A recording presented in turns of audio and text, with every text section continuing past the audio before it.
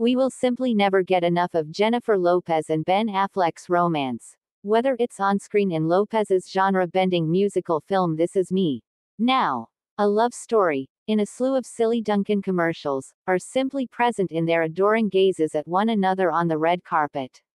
But as much as we hoped for another warm and fuzzy moment from Bennifer tonight at the 96th Academy Awards, it unfortunately never came.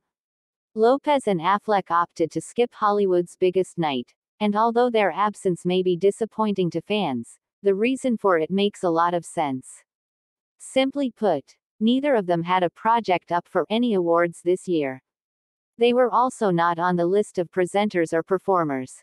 The pair also opted to stay home for last year's ceremony, which means they have yet to make their Oscars debut as a married couple. The last time they attended the big event together was in 2003, before they called off their engagement a year later. That year, at the 75th Academy Awards, the Jenny from the Block hitmaker looked dreamy in a milky teal one-shoulder gown, while the Daredevil star looked dapper in a classic black tuxedo.